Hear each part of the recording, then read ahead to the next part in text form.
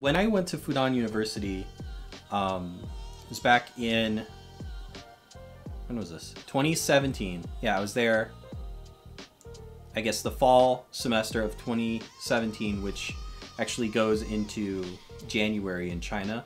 Because instead of kind of Christmas and New Year's being the big holiday, it's Chunjie, or Chinese New Year, right, in English. So when I was there in 2017, it was awesome because I got to know so many other foreigners really well.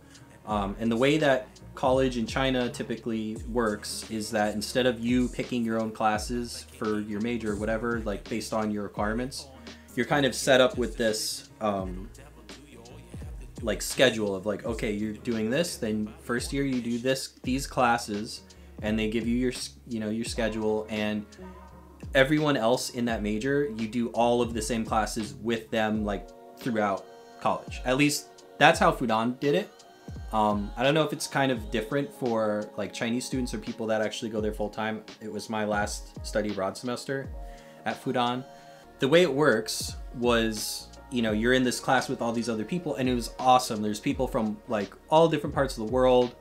There was only one other American in my class, and you know, we took like Chinese grammar classes together. There was what was it? It was like writing Chinese, reading Chinese, speaking Chinese, and listening Chinese classes. So there's like 4 major classes, right? With 4 different teachers. And I met like some literally lifelong friends through that. Such like, we were lucky. We were all like friends. We were like, excuse me. We were like, you know, mobbing deep in our class. Excuse my very long hair poking out there. I haven't gone to a barber in like a year. Anyway, so yeah, we were like, we had a great friendship and friend group, and it was like so amazing, and I had so much fun. And you know, we even had like the wider community of the other foreigners at Fudan studying Chinese, and we were all like in the same section of Fudan, and like all on these certain, like, I think it was like 3 or 4 floors, right, of just the foreigners learning Chinese, which was awesome. But we definitely felt kind of separate from the Chinese students, and you know, we're there to be immersed in the language. So I was always kind of bothered by that, because I didn't really have a lot of opportunities to meet Chinese people, like people that were born and raised in China, which is kind of why I went all the way to China to study, right? I wanted to make Chinese friends and get to know the culture by being totally immersed and all this stuff. And that didn't really happen until I joined this Kung Fu club. And I wasn't the only foreigner there. There was one other guy who came every now and then. And I skip classes too sometimes, but pretty much, like, I mean, everything there is all in Chinese. There was a couple people there, actually Chinese students, whose English was pretty good. So sometimes they would kind of try to talk in English, and that was cool. They want to practice.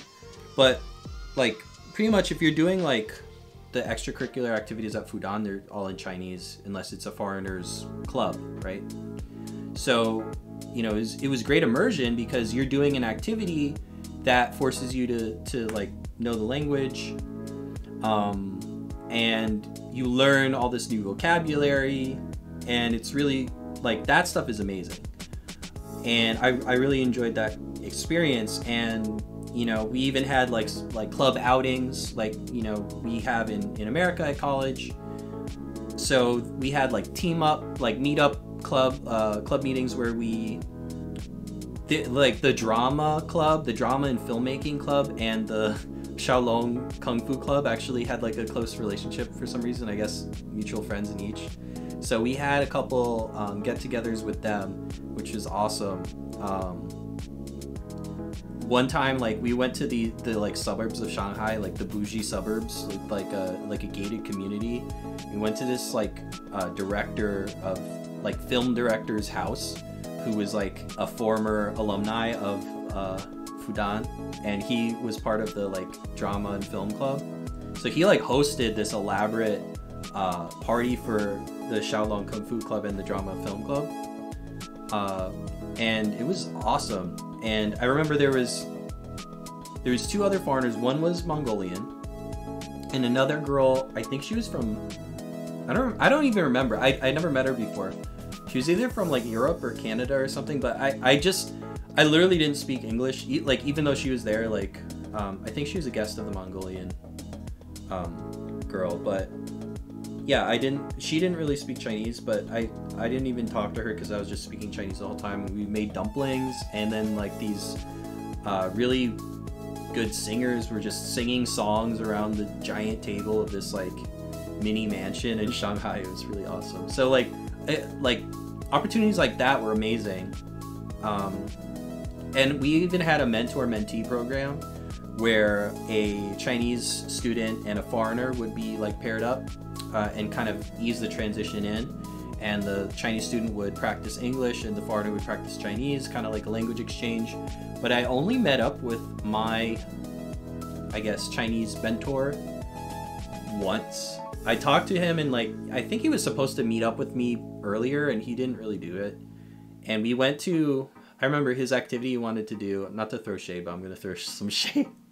It was like this really expensive, like experiential museum.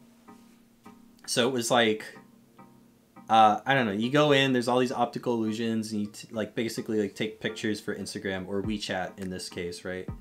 And I don't know, like it was fine or whatever, but like I didn't really connect with him. Like, sorry if you're watching. I bet you're not.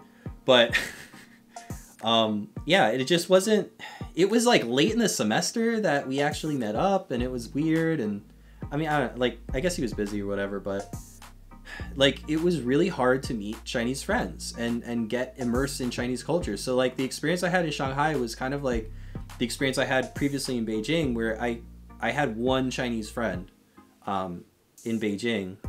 Shout out to Isaac. Still friends with him, talk all the time on WeChat. And yeah, he actually moved to Shanghai the same day I did. So we kind of, that was my one friend that was like Chinese. So that was awesome. But yeah, anyway, why did I tell this story? I don't know, because I felt like it, I guess. But yeah, so that's a little bit of backstory on this shirt. There's a story behind it. I remember I was like, wow, this is dope. Like when we got our shirts, I was like, I'm part of this team. Yeah, I'm in China. Oh yeah. So anyway, and I think I've mentioned this before. My roommate in China, Mike, he gave me this hat for Christmas 2017 over in Shanghai. So a lot of meaningful clothing that I'm wearing today.